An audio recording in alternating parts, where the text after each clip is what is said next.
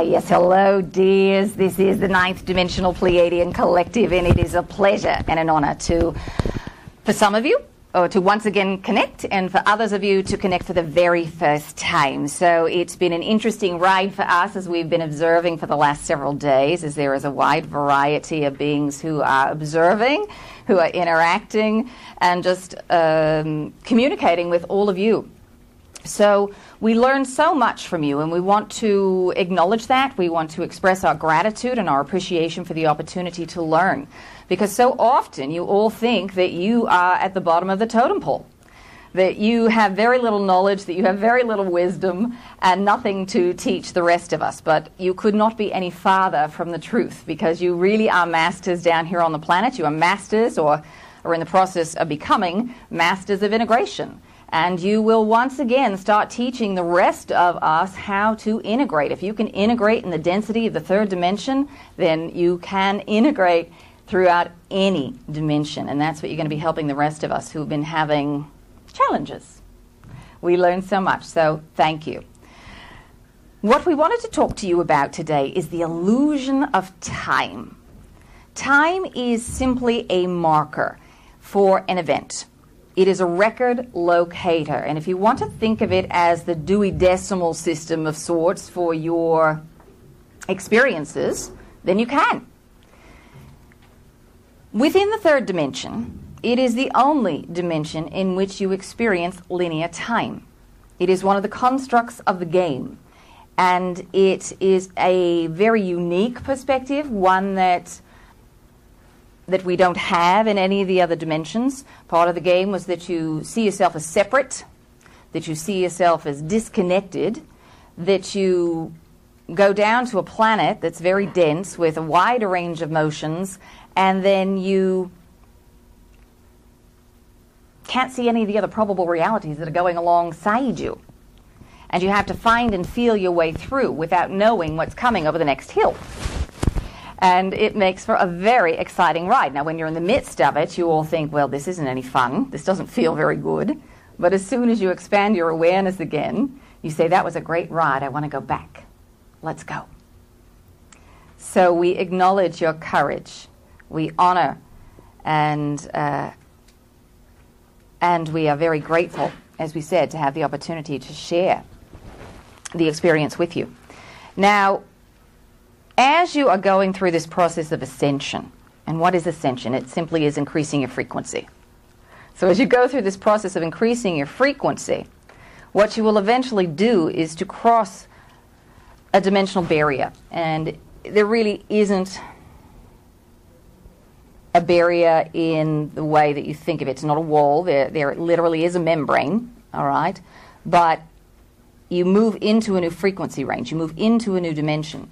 And once you cross, you change the game. Now, when you get up to the fourth dimensional level and above, it is a multi-dimensional game. You have the ability to see probable timelines that are going on right beside you. All right? There are infinite ways that you can experience a reality. In linear form, you are focused intently on one string, if you will, if you want to think of it that way. You can also think of it as focusing your energy on a singular point. If you want to see it as a spotlight, your energy being focused like a sharp spotlight onto the singular point. Now, when you get lost thinking about the past, or you get lost thinking about the future, what happens is this spotlight becomes diffused, and your energy is no longer sharp, but rather it's being pulled off onto another point. It's no longer focused. And that's your energy. That light is your soul's essence. So when you're not in the now, when you're not present, you are not fully energized. You're not fully engaged. So in the higher realms, how you experience this, how you experience reality, is to stand in one point and be able to look down multiple timelines to see what the potentials feel like.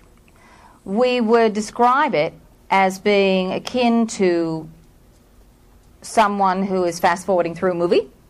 You get the experience, you get the idea of what's coming, but you don't really feel it. And that's what it's like to project forward, to kind of peek at some of these other probable realities and other probable timelines. And then you get to decide which one feels really good, and then project yourself forward and have that experience to shift your focus onto that point, if you will. We'd like everyone to take a nice deep breath. Are you all with us so far? Yes. So, as we go, we're going to talk a bit in circles, all right? And we do this with intent. Because what it does is it focuses you in a very different way. You're not able to hold on to that linear timeline, all right? You're having to work multidimensionally and spread out in multiple directions in order to follow us. So if you feel that somehow we've lost you, that you're not getting it, don't worry. You're getting everything you need today. We are depositing energetic packets of information into your field, along with your own guides, by the way, because each of you has at least 3 beings with you right now. At least. Some of you have got a whole posse. So, especially in this energy, because you've got a lot of beings who are watching your back, helping you. There's a lot going on. So, we're giving you everything that you need. Now, some of you, this may be the first time that you have exposure to this kind of information. And don't worry. If you feel like it's over your head, it will come up again. And you'll say, I've heard that before. I don't know where, but I know I've heard it. And that's all that's required today. So no worries, you're getting everything you need. Now, some of you are also asking us questions that may not get answered, at least not verbally. We're also depositing answers to those questions in your energetic fields. We're a full-service channel. We've got to talk about the nature of reality a bit before we can really get into time, because you have to understand how it operates.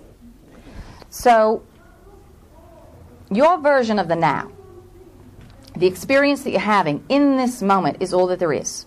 The past, the future, it's all concurrent. It's all going on. They're right at this same now moment. You are constantly moving back and forth between these now moments. If you put them all together, it looks like a string. All right? So you can think of it as a string. We also call it the harp of probability, because each string has its own unique vibration, just as each string on the harp has its own unique frequency. And based on where you are vibrating, you are putting yourself on a different string of reality, or a different point of reality. Now, each point has an agreed-upon set of circumstances that you say are your past. Because you're in linear reality, you've got to build it that way. So, you've got your own personal level, and you've got your own collective level. As you alter your frequency, what will happen, if you alter it dramatically, you are going to put yourself onto another timeline. Those of you who have ever had the experience of deja vu have put yourself on another timeline. That's what that experience is. Yes, you've repeated a part of it, and you're feeling it all over again. Now, most of the shifts you make between these timelines are rather subtle.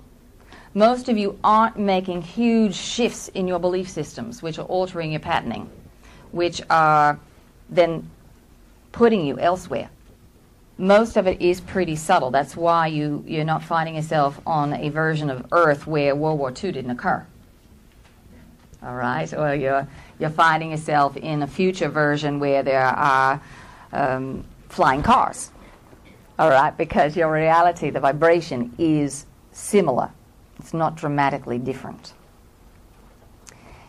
Now, as you go here, as you go through and increasing your frequency, your experience of time is very, very different. Frequencies don't move through time at the same rate. So, let's just talk about your cells, for instance. If you've got a cell in your body that is vibrating at a lower rate, it doesn't experience time or move through time at the same rate as those that are vibrating at a higher frequency. How you perceive that is that those cells are damaged and degenerating But in reality, those cells are regenerating, just not as quickly as the other cells around it. Does that make sense? Do you all understand what we're saying here? So, if you can shift your perception of reality just a bit to see that your body is always in a constant state of repair and that it's just moving through time at a different rate, that will help you to have a very healthy body. Because you're going to see yourself as constantly regenerating as opposed to broken and something needs to be fixed. Because what you're pulsing out is what you get back. And it's just sending out those signals that I'm constantly in a state of regeneration. The cells respond and say, all right, we're constantly in a state of regeneration, let's go. So a lot of the shifts that you're making right now are subtle. All right? The timelines that you're moving through and changing to are subtle. As you increase in frequency, you are experiencing accelerated time. So if you think back 20 years ago and what the pace of life was like, it was much, much slower. You all don't really notice it because you just say, oh, that's life. Life is hectic. Life is busy.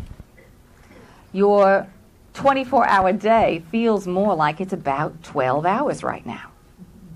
Next year, it's going to feel more like it's about 8.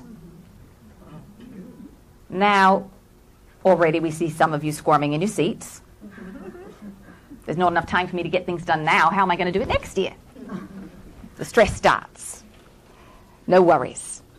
Because all you have to do is to understand that it's simply a marker, that you can project yourself anywhere you want to be. You align yourself with that time, with that marker, with that point, with that experience. So if you want to think about it this way, you need to be at the office at 9:30. Right now it's 9:15, and you're 45 minutes away, at least how you normally perceive it, for you to drive. As you start to pulse vibrationally, that you are there, that you are present, and aligned with that version of reality, where you're walking in the door at 9:30, you start to bend time. You start to align yourself and project yourself with that moment. Everybody take a deep breath. Simple, really. And you're rewiring your brain with how you think time exists. So for some of you, this is going to feel like a stretch. It's going to feel a bit of a mind bender. All right? And as you're trying to digest these ideas that we're giving you, and the wheel is just going around and around, we want you to see it as an orb of light. And we want you to drop this orb of light down into the heart center. Because the heart center can process all of that information that the mind can't. Remember, the mind is set up as a filter for the third dimension. The paradigm of the third dimension is that there's only one timeline. So what the brain does is it throws out all that extraneous data. You can't process it. When you drop the energy down and start experiencing it, processing it through the heart center, the heart has no filters. It is the multi-dimensional filter. And it just sits in the heart and you say, oh yes, that's how time exists. I remember this. The rest is just an illusion. Now, as you're experiencing this accelerated time, it is a benefit to you. Because already, as we said, some of you are feeling a bit anxious, but what it will force you to do is alter your perception of time until you can step out of it. And this notion that we were just talking about projecting yourself to a point, is where you're all going to get. Because this is what you do on the other side. So you're getting the practice now. And you can put it into your daily regimen about what you want to do and where you want to project yourself and at what point you want to project yourself there. This is how time jumping works. There are many beings who are very proficient at time jumping. Some of them are masters at it, and that's all they do. They go and they observe different timelines. They simply project their energy to a different point. Now, time here, you see it as a spiral in the third dimension. It goes up and up and up as it increases in frequency. Now, when you get into the higher dimensions, it takes on different geometric form. There's still markers, but because we're moving and rearranging our reality in different ways, there are different sacred geometrical forms which are overlaid over that illusion. All right? You can think about it as the library being organized in a different way, so the books, the records are shelved in a different manner. But as a divine being, you have the ability to find that record. You have the ability to automatically locate it based on its frequency and align yourself with that time. So one of the other exercises we'll give you here to adjust time is to envision 2 clocks in your mind's eye. The first clock is the local time where you are. The second is your own personal clock. So if you want to experience something at an accelerated rate, so in other words, you want to get someplace faster, so you want to adjust your clock back. All right, give yourself extra time. If you are ready to go and leave, hopefully you're not wanting to set your clocks forward during this lecture, but if you're done and you want to leave, you're bored, you're going to set your own clock forward to get something to move faster. All right, are you all with us there? What we would say is just to make sure that you reset your clocks when you're done, because otherwise you're going to feel out of sorts. You're going to feel out of step, out of frequency, out of rhythm with these clocks, with your sense of time not being in sync. All right. So we'll go ahead at this point. There's more we want to talk about, but we'll go ahead and ask if you have any questions about time. None? All right. There's a question. Just 1 second. The question was, can you move through time through a dream? Yes, because when you're in the dream state, can you move through time through a dream? When you're in a dream state, there is no time. You also have the ability to heal now in a meditative state, to heal the past, to shift the past. It's pretty much the same thing. We'll give you the example here as healing, but yes, in a dream you're stepping outside of time altogether. Now,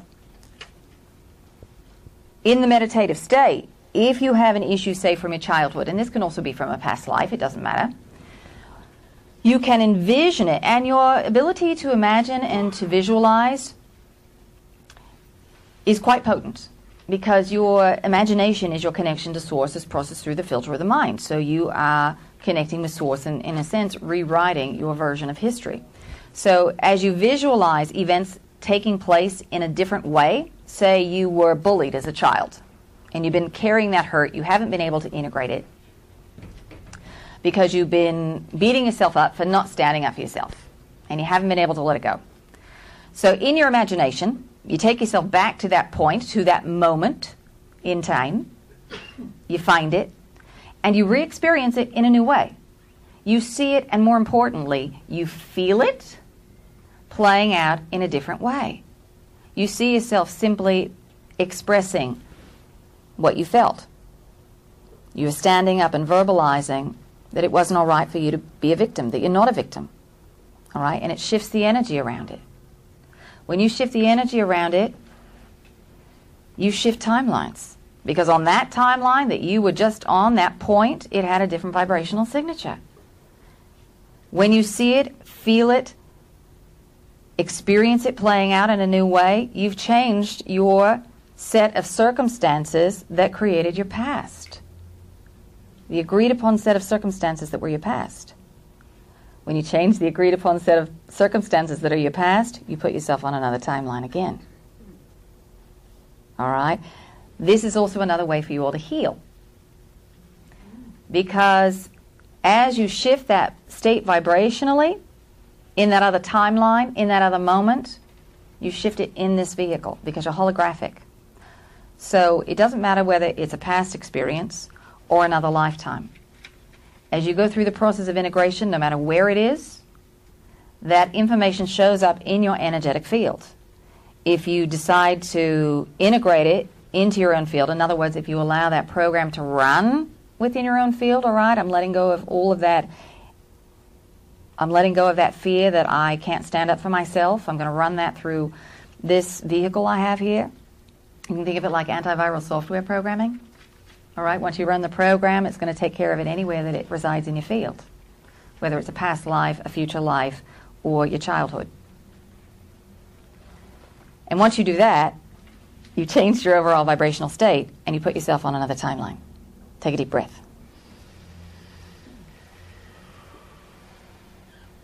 This is Pete. Yes? It would be likely, I guess, that we might have to do that more than once? Not necessarily. It just depends on what the issue is and how long you've been dragging it around, and how traumatic the event was.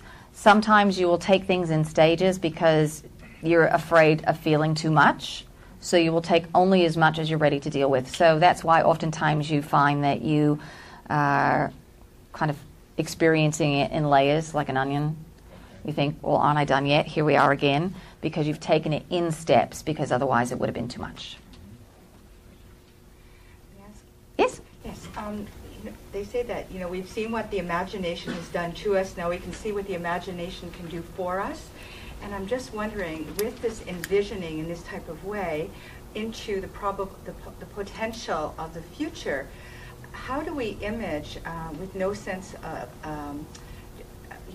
what type of details can we impart upon redeeming our imagination in such a way so that it can be utilized for our possible future? So how do you imagine the future? Yes, please. And this is the tricky part for all of you, because you haven't used your imaginations for a very long time. You've been running on autopilot. You've been following along with the masses of what you're told to do. So you're not used to thinking outside the box. So when you have every potential available to you, you say, where do I start? It feels overwhelming.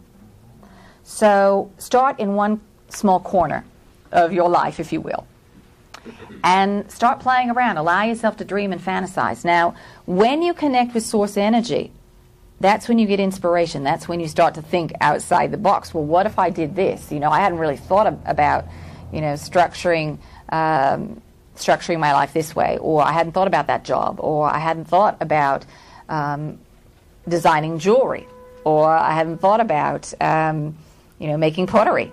Wasn't anything that even entered into my imagination. So one of the things we suggest is that you make sure that you're connected with source. How do you connect with source? Find an image of something that puts a smile on your face. And what we recommend is an animal or a place.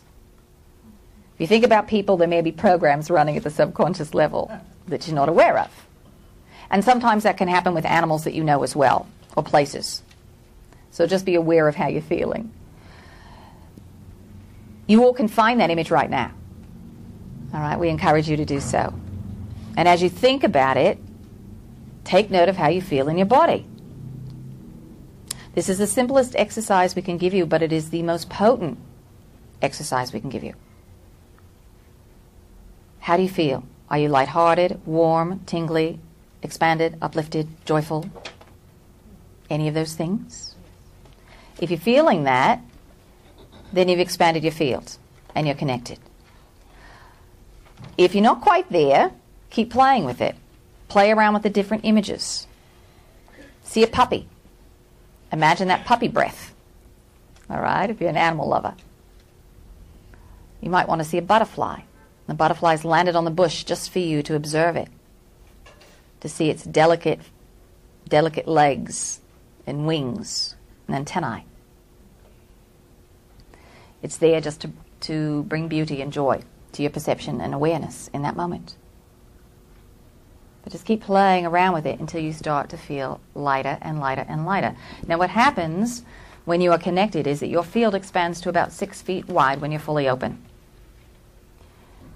When you're in this space, you can connect to the Akashic realm, you can connect to your guides, to your higher consciousness, to source, to limitlessness. You can think outside the box. When you are in intense fear, this shrinks down to about 1 inch wide, this column. So there's not a lot of information that can run through this reduced column. So anytime you're feeling fatigued, stressed, or fearful, you want to put yourself back into this state. It doesn't take long for you to alter your vibrational field. So just start playing around in one small area. And when you start to do that, and you're feeling really good about what it is you're imagining, and that's the key to manifestation, is thoughts create form, but your emotional states drive it into being. So it's about where you're vibrating. The emotions are like the gas that get you there. So as you're having these thoughts about what it is you'd like to see the future as, how are you feeling? Are you feeling anxious because you don't know if it can come true? You don't know what 2012 holds? Or are you excited about the potential? Now, we encourage you to start fantasizing what happens after 2012. You're building a brand new world, and it can be shaped any way that you want it to be. So how do you imagine it? How would you like to see your life shaped? You are the creator and generator of that version of reality. So we suggest that you dream, and dream bigger and bigger, because your dreams are all way too small right now. Not even big enough. Now, you can also play around with time and project yourself forward to see what it might look like. But remember, this is only a version of reality. There are infinite versions. And they can all look very, very different. What you're aligning yourself with is you're projecting yourself forward to examine the future, is the vibration that you're holding in the now. Really what will happen is that when most of you are looking at probable realities and probable futures, you're looking forward from the one that you're standing on. All right, so you're not necessarily seeing the ones that may be vibrating right beside you. And this is why a lot of predictions don't come true, because you flip to a new timeline. And the future's different from there. All right, we've got time for maybe one more question. Can I ask a question? Yes. How do you know when you've raised your vibrational field, and does that change all the time? Like you raise it and then does it stay like that, or does it keep going back and forth, low, high, low, high? How do you know when you've changed your field? How are you feeling? Are you feeling good? Then you know you're vibrating in a higher rate. All right, it's really as simple as that. Are you holding joy? Are you feeling depressed? Are you feeling resentful, angry, tired, fatigued? If you're any of those things, then you're vibrating at a lower rate. Your field is constantly in flux. And what will happen as you go through this ascension process is that you will increase your vibration. And as you increase your vibration, you're triggering all your lower stuff. That gets projected, you experience it, and you drop out of that higher frequency. Because you've got to clear your field, and as you're holding the higher vibration, you can't maintain it until you clear that lower stuff. So you're constantly dropping out. What will happen is you will drop, the first time you'll drop pretty far. And then you'll go back up and you'll hold the higher rate for a little bit longer, and then you'll drop out again and probably not as far.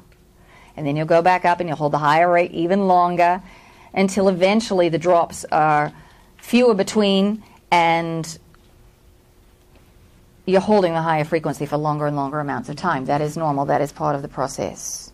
So I guess the question is, how do you raise your vibrational field? Just by doing things that make you feel good? In part, by focusing, remember what you're projecting is what you're going to get back. But this will be part of the process because you're projecting high vibrational stuff. You get high vibrational stuff for a while, and then you start experiencing the lower stuff so that you can see that you've got those operating systems going. When you're in the midst of the lower stuff, you've got to look at it and see how and why you've created it. That will allow you integration. And that's how you increase your frequency, is by integrating the lower stuff. Integration is simply letting go of judgment, to see that you created the situation. You're not a victim. Victim is the mind. It's a third-dimensional level of consciousness. It's an illusion. You were always in the driver's seat, and you always created it. So when you see how and why you created it and how it was of service to you, you drop the charge. And that's when you start to go higher and higher in frequency. All right. So have fun playing around with time. It's incredibly malleable. It's not a constant. And we want to shatter that perception in your reality. Because when you understand that it's completely malleable, you all can start breathing a bit easier. You're not as stressed out. You're not thinking, how in the world am I going to get through my day? Now, we will say one other thing about the experience of time. If you take time to ground in your body, and the exercise that Wendy had you walking through can help you to do that. There are others that you can do, and really it's all about visualization and seeing yourself incorporating into your body. You are able to be present. When you're present, you can make adjustments in frequency much, much faster, because you can decide whether you like it or you don't like what you are experiencing. Otherwise, you'll go through 3 days and say, you know, I really didn't like where I was at, before you realized that's where you were to start with, because you weren't engaged with the vehicle. So if you can ground into your body, and if you can be present, what will happen is that you'll be in the flow. So things that would normally take you 8 hours to get through, because you're in the flow, it's only going to take you 5. All right? So you can have a different experience of time, as opposed to meeting resistance. Remember, resistance, lower frequencies, you're going to experience time in a different way. Everybody take a deep breath here. It's a lot for your mind. It bends your perception of reality. But you're not going to step all the way out of time until you're ready to leave this dimension. Until you're done playing. At least not on a permanent basis. You may have moments where you will step out altogether. But when you get to the 5th dimensional level, you simply project wherever you want. All right? So we hope we have given you a few ideas and new things to think about. Really, we would encourage you all, and we can't stress this enough, to dream bigger. All of your guides are very excited at this thought. So they really want to encourage you to do so. Because if you think you've been dreaming big, it's not nearly enough. Play around, have fun. Your only responsibility, your purpose, all of you, this go around, is to experience joy. So if you're not having joy, why not? There's a place to start. And if you're having trouble thinking of what would be fun, think back to your childhood. What did you like to do and explore when you were young? You can begin there. So, for today, we'll go ahead and wrap it up. But know that we're around. You can call on us at any time. You don't need an intermediary. You don't need Wendy to channel for you. All you have to do is get yourself heart-centered, set your intent to connect with us. Ask for assistance, because you've got free will, and if you're not asking, we can only give you so much. But when you ask, then we can give you everything that we can. And listen. Trust what you get. It is going to feel like your imagination when you first begin. If there's any doubt, ask for confirmation. And we will be happy to put confirmation in your path until you get it or you no longer want it. So until then, dear ones, we will be watching and waiting and sending many well wishes.